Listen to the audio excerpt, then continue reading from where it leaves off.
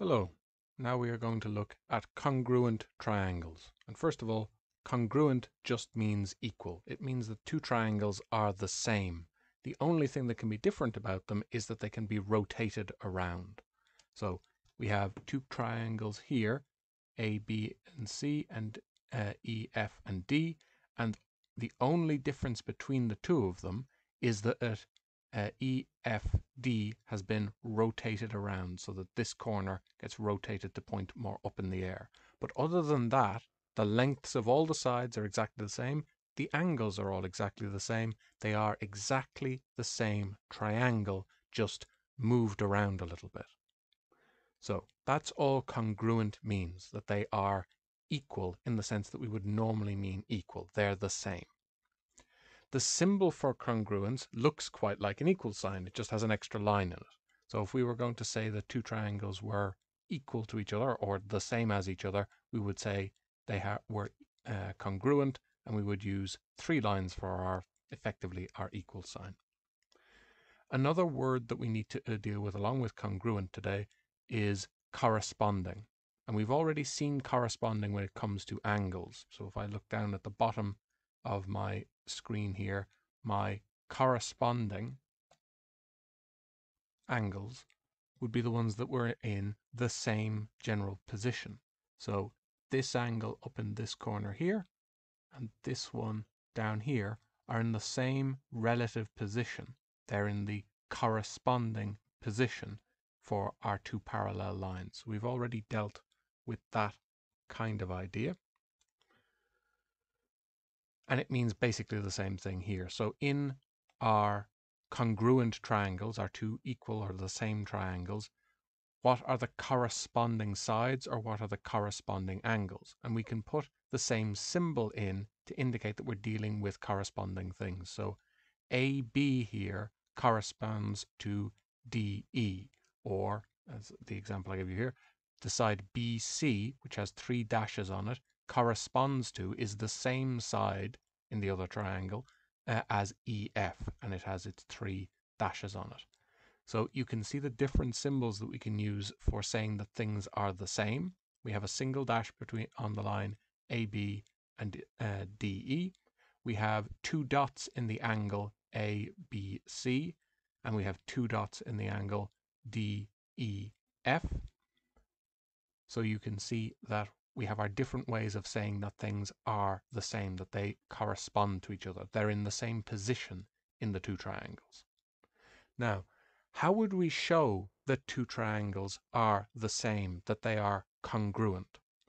Well, the way that we do that is effectively the same way as you would draw triangles. So if you have enough information to draw the two triangles, or the same information for drawing the two triangles, then you'd be able to show that they were congruent. And I'll show you what I mean. One of the ways of showing that triangles are congruent is called ASA, angle, side, angle. And what it means is if we have these two triangles here, I've deliberately left these to look like constructions. If you know you have a side length x, and you know you go up from x at a particular angle B, and from the other end of x you go up at an angle A, there's only one triangle that could possibly be formed with that information. I don't need to know the length of this blue line and the length of this green line because I know that they must cross at a single point. If they're going up from the line of length x at this angle on one end and angle A at the other end, this point here will always be the same. And it's the same here as well. So if I know a side of the triangle and I know that I'm going up from both ends of that side at known angles, then I can show that the triangles must be congruent because I have enough information to draw the triangle and therefore say I'm talking about a particular triangle and no other one. So to use angle, side, angle, you would find, or you would show that you had a side that you knew, and you'd show that the angles coming off of that side were the same. And that would allow you to say definitively that this triangle was congruent to this triangle. Another way of drawing a triangle would be to have two sides, knowing the length of two sides, and then knowing the angle in between them. Because then the third remaining side, drawn in green here, must be the same length in both triangles.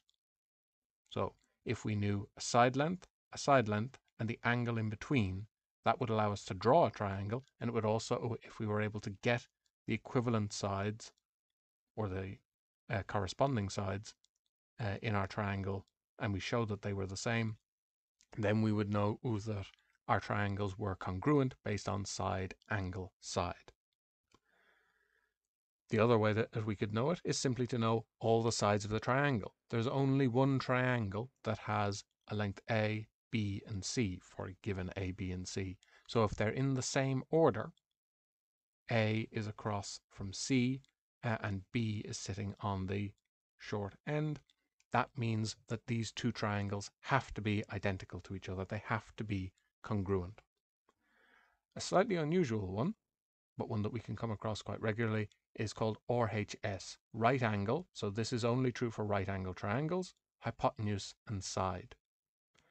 And what it says is, if you know you have a right angle triangle and you can show that the side across from the right angle triangle is the same in both, all you need to do then is show that one of the other sides is the same, or the other corresponding sides is the same.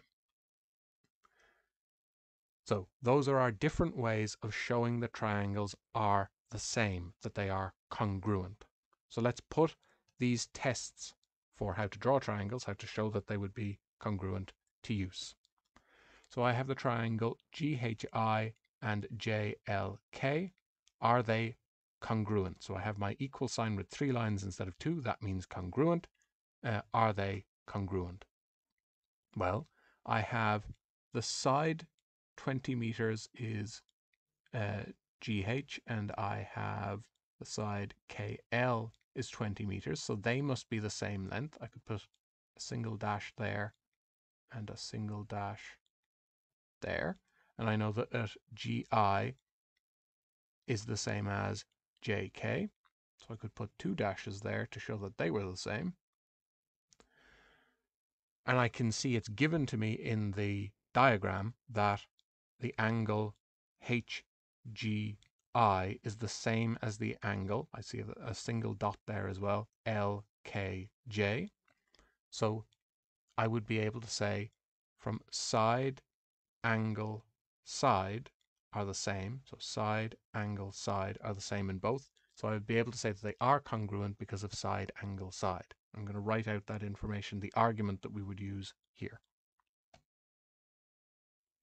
So we have to state exactly why we know each thing when we're doing this. These are kind of proof type questions, so we have to be very exact in how we say that something is congruent. So GH, the length of GH is equal to the length of KL, because we're told they're both 20 meters. Same for the other two sides that are corresponding to each other. And then we're given, so we state given that the angles are the same because we can see the same symbol in them given to us in the question. Therefore, our triangles are congruent by side, angle, side, because we have a side, the angle, and then the other side, and we have the side, the angle, and the other side. Now, when we have this actually printed on paper, something that can be helpful, because figuring out if the sides properly correspond to each other can be difficult. Doing this rotation in our heads can be difficult. So one of the things you can do if this is on paper is physically rotate your page around to see that they are sitting in the same corresponding positions when you rotate them. Because remember, the only thing that can change about corresponding triangles is that they are rotated relative to each other. It's the only thing that can be changed. So we can also rotate them. And I'm going to do that now. So if we take our second triangle and rotate it, you won't be able to rotate them individually, but you will be able to rotate your page. When we rotate it, we can see that the 25 length side is in the same position as the 25 length side. The angle that we know is in the same position, and the 20 length side is in the same position. So by rotating our page physically around, we can double check that our mental rotation has been correct, that the sides are indeed corresponding and the correct angles are corresponding. Now, continuing, we have our picture here, and then we're asked, is the angle ABX congruent with the triangle, I should say, XYZ. So I can see my parallel lines here. I have my arrow symbols here that tell me either if my two orange lines or red lines are parallel to each other. Then I can see my green and my blue line crossing them. So how could I show are these triangles corresponding to each other, congruent with each other? Well, I can see I have two sides that are equal. I'm given in the question that BX and XY are the same length because I have my single dashes in there. So I'm going to write that information down. Now, is there anything else that I can see? So always write down the information that you can see in these questions. That will give you an anchor for what else you need to know.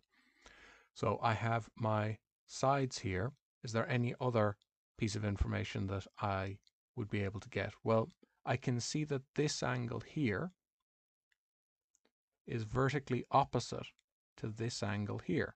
They must be the same. So I can draw that in, put a single dot there to say that they are the same.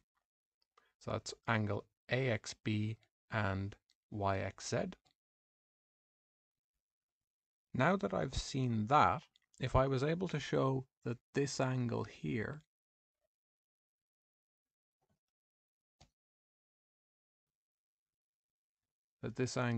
was the same as this angle here, then I would have angle, side, angle the same in both of my diagrams, inside of both of my triangles, I should say, and therefore they would be congruent. So how would I be able to show that ABX is the same as XYZ? This angle down here being the same as this angle down here. Well, these are parallel lines, so that means that they are alternating on the crossing of parallel lines, so they must be equal by alternating. Again, always write down why what you are saying is true every single time. This is vertically opposite. This is alternating. This was given to me in the question. Every time we state why something is true. And then we'll be able to fill out our congruence fairly straightforwardly if we remember all of the tools available to us. And fill in your diagram as well in pencil so that you can keep track of what it is you know.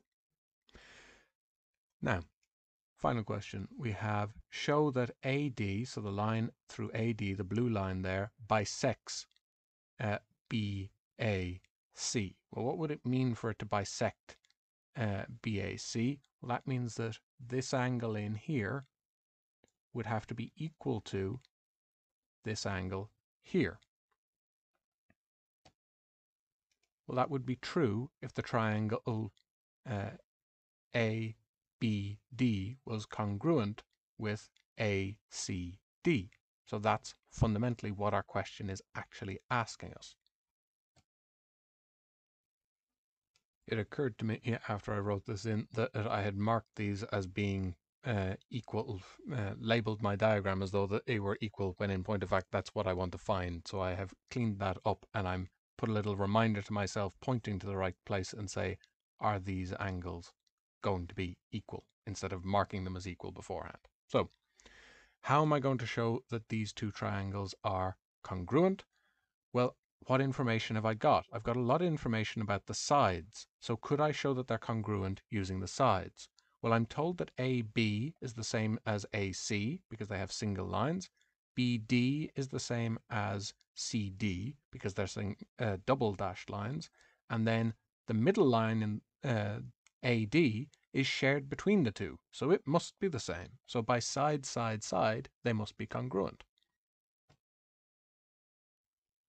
So that's it written out. This was given to us, this was given to us, and this is a shared side, so necessarily it must be the same. So all sides are the same, so they're congruent. That means that these two angles must be the same because they're in the corresponding positions in the triangle. Therefore, our angle is bisected by AD. And that is what we need for now.